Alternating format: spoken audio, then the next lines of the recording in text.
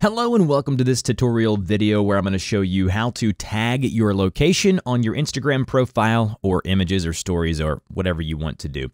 So here we are within Google Maps. As you can see, I have the Google Maps application pulled up on my phone and I have a business pulled up. This is obviously not my business, it's just for demonstration purposes. So find the location by searching for it or whatever it may be.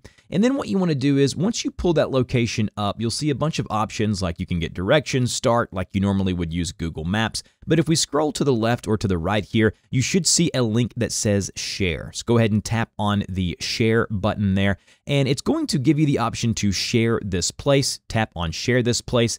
And then what we want to do is we want to copy the link. So we don't want to message it or airdrop it or any of that. We want to scroll up here and just tap on copy. So tap on copy and that will copy that link. Now, if we hop on over to Instagram, I now want you to open up your profile. So let's say you're a business and want to geotag your location for your business in your profile. You just tap into your profile by tapping on your profile image there at the bottom of the screen. And then you're going to see some options here where you see edit profile. Tap into edit profile, and then you'll see something here that says links, and go ahead and tap into links. Now, depending on if you have a personal or professional Instagram account, you may be able to add multiple links, but for the purposes of this video, let's say you can only add one. So you'll want to go to add link or add external link by clicking the button there, and then you'll go ahead and tap and paste the link that we just copied from Google Maps, and then go ahead and title it like business location or whatever it may be, and then just tap on done.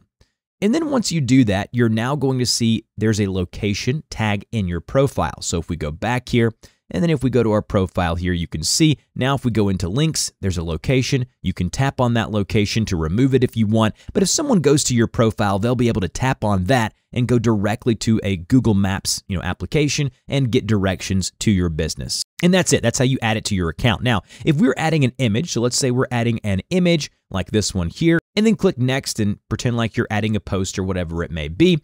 Now you can see down below, there's an option that says add location. If we tap into add location here, you can see, go ahead and tap continue. And then it'll say, do you want to allow Instagram to use your location? Now, depending on what app you have set as your main or primary navigation app, whether it's Apple navigation or it's Google Maps, whatever it may be. So we'll say allow once.